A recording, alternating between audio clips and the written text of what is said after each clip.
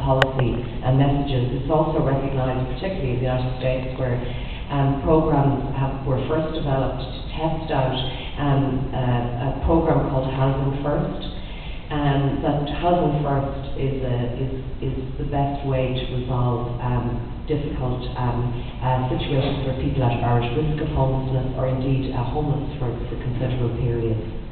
Okay, and of course, in that context, that is also very strongly a child protection matter, isn't it? Because it is well established that in families where there is male domestic violence, there is probably also violence against children, and there is probably also a high risk of sexual violence against both the woman and her children.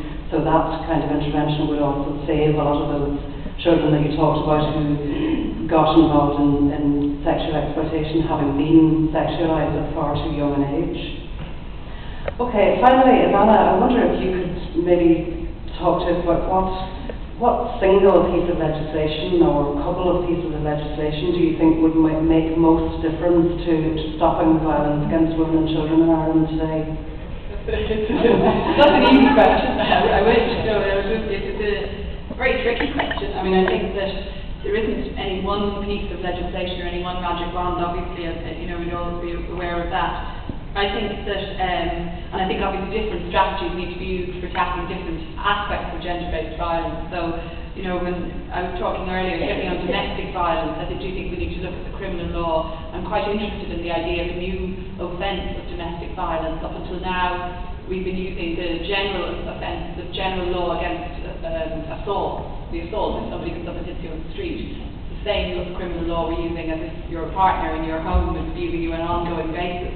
And the problem with our criminal law is it's very much designed to deal with one-off criminal acts by a stranger, and that's the basis on which it's built. So it doesn't really deal with ongoing sexual violence or other types of domestic abuse. So I think the one change, would be perhaps to tailor our criminal law so that it's better able to deal, or better focused to dealing with ongoing, recurring violence in an intimate setting. I think that would have an effect on domestic violence and on sexual violence also. In terms of prostitution, the one change in the law, which is complex in an Irish situation because of our law on consent, but the one change would be to seek to criminalise the purchase of sex, to adapt the Swedish model. So that's something we're looking at currently. So those are two big law changes. Yeah. Okay, thanks. Thank you very much. I'd like to open it up to the floor now. So if people have a question or a comment, it probably would be helpful for everybody else if you identified yourself and also maybe say where you've come from so that people get a sense of the background from which you're speaking. This woman here first. Suzanne Taylor, AWC Brussels. You spoke of the belief of consent as a defense mechanism or method. Does the consent laws apply to underage sex or to individuals who've been trafficked? Can they apply it in those cases as well? Yes, I mean, just very simply, we had a decision of our Supreme Court in 2006, which, like the US Supreme Court, has power to rule legislation unconstitutional. So we model our Supreme Court, in fact, on the US Supreme Court, and the legal powers there. And our Supreme Court ruled in 2006 that you couldn't have a strict liability offence of sex with a minor, in other words, with a child. Up until 2006, it was a criminal offence for a man or for an adult to have sex with a girl under 17. And it didn't matter whether she was consenting or not. It didn't matter whether he knew she was underage or not. The Supreme Court said that there has to be knowledge on the part of the perpetrator as to the age. So that changed our law on underage sex. Up until then, and that has really had a knock-on effect on other aspects of our law. So, for example, the Trafficking Act, it's an offence to have to solicit a person for prostitution if they've been trafficked, but you must do it knowingly. So again, as a defence, you didn't know they were trafficked. The law on consent in Ireland is made more complex by the Supreme Court judgment in 2006 in a case called the CC case. Then you're interested, CC against Ireland, and it's had quite a lot of international interest too. Thanks. There's another woman down at the very back there, and then we'll come up to the front here. If you have a particular person that you're addressing your question to, you might say.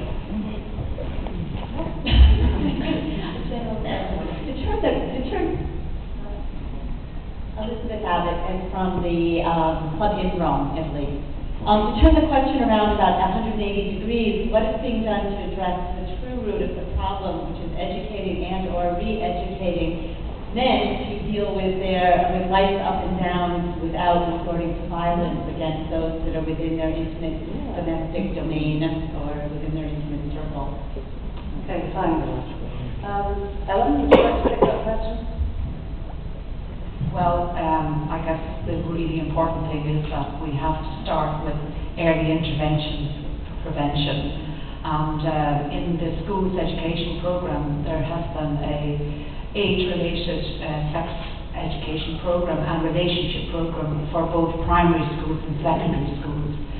But unfortunately, up to, I think it was about 18 months ago, there was a piece of research done on how that was being delivered in schools, and it wasn't being delivered, actually, by quite a number of schools, which is very worrying. And our own education and training department has developed what's called a body right programme to run alongside the sexual and relationship programme in schools. But people didn't feel confident, the teachers themselves didn't feel confident. So we're trying to work with the Department of Education to change this. And I think until we have proper early intervention and prevention programs, this is not going to go away. Thanks. Sorry, can I just add about, because I think it's important. I think the education and preventative work is really, really important, and there's not enough of it done, certainly in Ireland. But we're talking about very complex problems, and I don't think education is the solution on its own. And I always think that the analogy between the work that's been done on violence against women and road safety is interesting, because there was a huge education campaign within Ireland to educate people so that they would reduce their speed, drive within the speed limits in order to ensure the safety of other people. And that had very little effect. So I think when you're looking at a problem as complex as violence against women, you have to have a range of measures that work. And where behaviour actually started to change is where there was a penalty for those who were abusing that. And so I think you need to be careful about understanding the value of the education and the prevention, the work that needs to be done, but not resting your hopes for the future completely on that. Thanks, Margaret. The woman just in the very front row here, on the right. My name is Katerina. From Actually, you better wait for the mic, actually. Say your name across. Katerina Clement-Kirsten, Oxford, Germany. So I would like to continue what you said, because I think you talked about there is lots of silence and lots of shame when somebody has been accused, either as a child or as grown up. And I see a big problem when somebody decides to do something against it and to prosecute this person, and then they manage to go to court and nobody believes this person, or you have to prove that you have been raped or that violence has been done against you, and so it's maybe disappointing or demotivating for others to go to public and to prosecute, to try to prosecute. And this could also be a sign to not only have to educate men or abusers, but you have also to see the consequences if you really do something like that, and you'll be punished for it.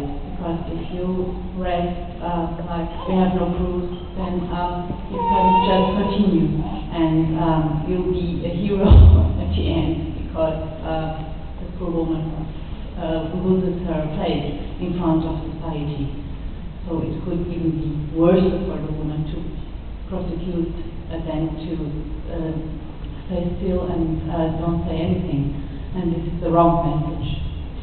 I think that's true, and that has happened. And in fact, we had a case here in Ireland about 3 years ago where a man was found guilty of sexual assault in Kerry, and as he was waiting for sentence, 50 people from the community came up and publicly shook his hand, a demonstration of support for him. I mean, that indicates and supports your argument. However, there was such an outcry in the country, and it was all over the media, and